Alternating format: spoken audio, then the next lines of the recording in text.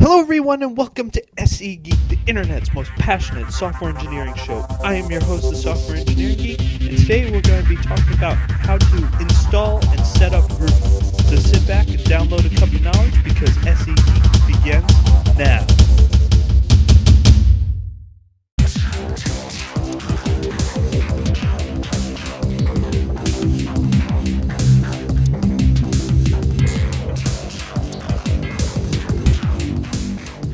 Okay, in this episode, I'm going to show you how to install Groovy. One thing you might notice different about this episode is more recently I have upgraded my operating system, and some of the videos I pre-recorded, I was on Linux Mint. I'm now on Ubuntu. It's still set up, very similarly, but one thing you might notice is I have Groovy Duke, which is a little creation of mine in the background. But other than that, everything's set up very similar. So let's get started and show you how to install Groovy. Now the first thing that you're going to need to do is install Java, because Groovy is a JVM-based language, so you have to install Java. Depending on your operating system, the setup might be a little different. So, like if you're on Windows, you download an executable. If you're on Linux, you could probably install the OpenJDK, which I actually think comes installed by default, which is an alternate. But I'm not sure about the stability of the OpenJDK versus the Oracle JDK. I've traditionally went with the Sun JDK, which Oracle took over just because of stability, but the OpenJDK may have caught up by now. I just haven't tried it recently. So what I would do if you're on a Debian-based Linux is I would add a PPA, which this will give you the Oracle PPA, and well, actually it's not Oracle, but the Web 18 PPA, and then you can install using this command, so that you would just have that in apt-get, and it, with your updates would, happen automatically under Ubuntu. Might be slightly different depending on your distribution, how that actually works. So then the next thing I would do is you have to add Java to your path, which I usually do in my .bashrc. If you're under Mac, I think you'd add it under the bash_profile. Not a Mac person at this point, so I'm not sure exactly that setup. You might want to look that up, but I think it's relatively similar because it's still underneath Mac is Bash and Unix. So what I have here is my Java home, which I set to where Java is installed. I add it to the path and I export the path. And as you see here, I already have Groovy on my path, or I set up Groovy home and I add that to the path. Grails home, very similar.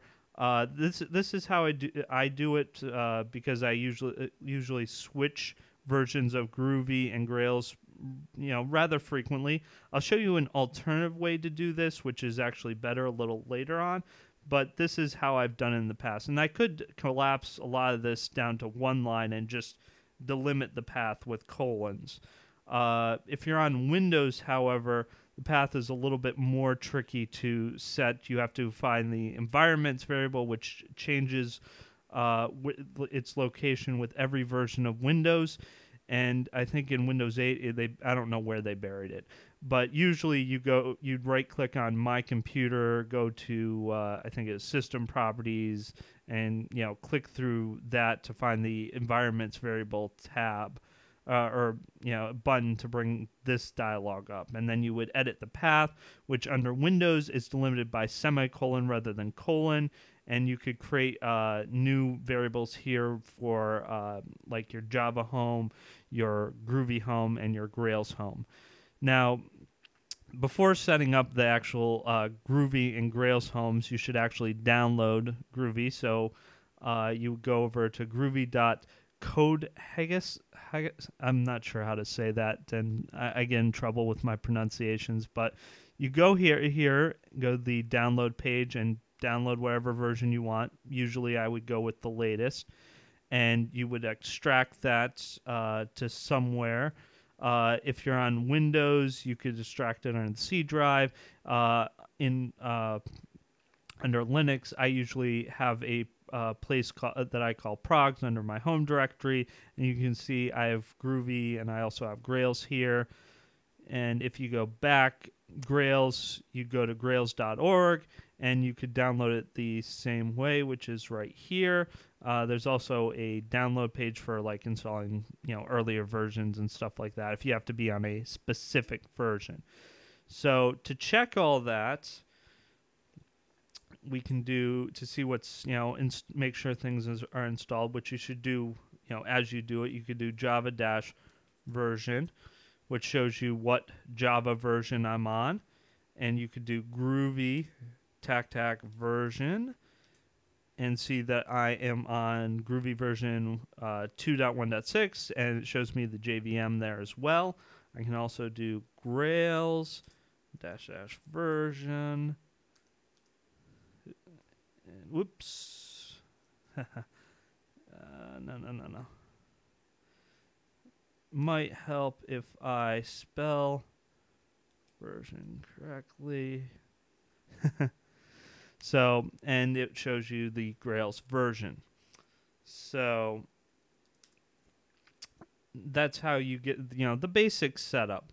Now, as I said, there is a better way, especially if you're under a Unix or Linux environment. There's something called GVM. So before I start installing this, what I'm going to do is I'm going to get rid of my Grails and Groovy home and just keep Java there. And I'm also going to go over to where I have this installed and delete these for now. Because what we're going to do is use GVM, which is a command line tool for managing different versions of Groovy, Grails, and Griffin, Gradle, and Vertex, which are all somewhat Groovy-based frameworks, environments, and tools.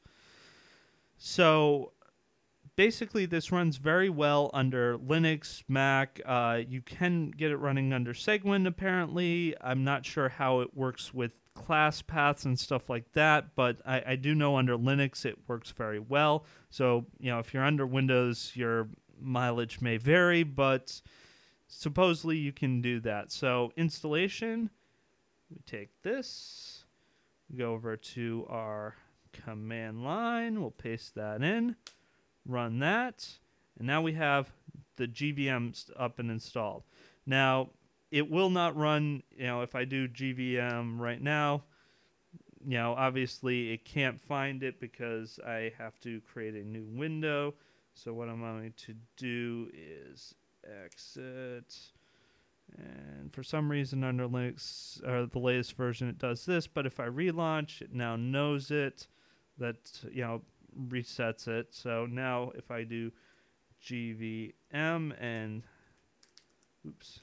help, I can get like the help dialog, which shows you the basic how to use GVM. So the way GVM works is you can install using the installer I command.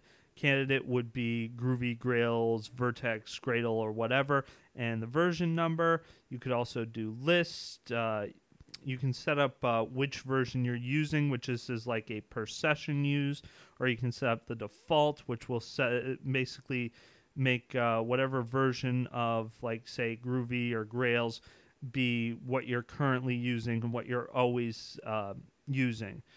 So it allows you to use different versions of Groovy Grails very seamlessly, move back and forth, and it manages the path variables for you.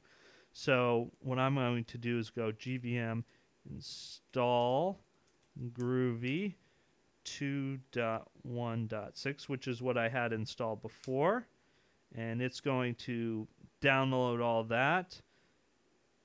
Takes a little while. So now I have it, and it asks me if I want to make it my default. I'll say yes.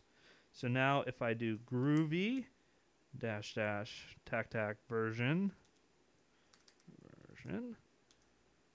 it'll show you that I have that installed and it's running on the command line. It has the path variables all set up for me. So that's very nice.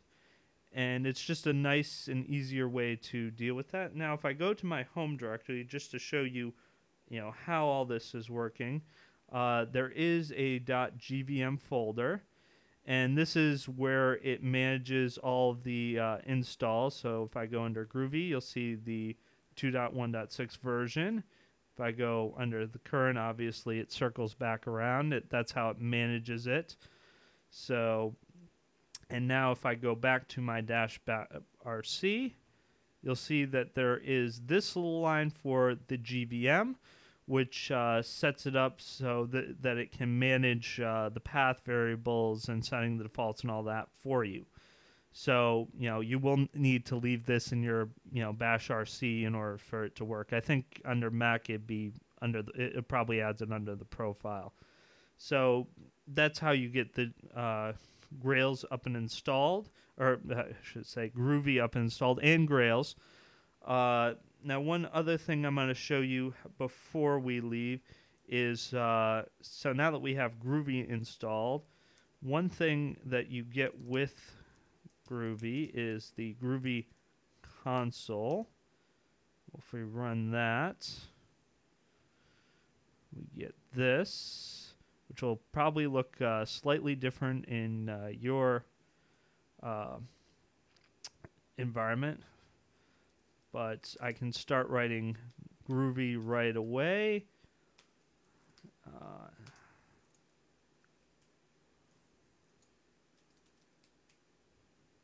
Oh, wait a minute.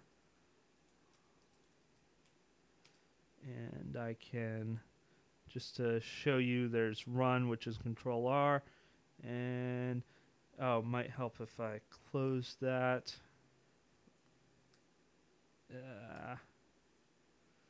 So run that, and obviously you can see you can run Groovy. And if you're on a, let's see, Control. I know there's a way to use Control Shift L. Shift L. Basically make this a little bit bigger so you can actually see it. And obviously you can see I did a print line, and when I did it correctly, it printed out hello world. So this is a nice little tool for just playing around with Groovy. In a later video, I'll actually show you how to set up a IDE like Eclipse or IntelliJ so that you can start using it with more advanced tools. But this is a nice little tool just to get used to Groovy and play around and experiment with Groovy. And that's pretty much all I had for now. So I guess I will talk to you next time.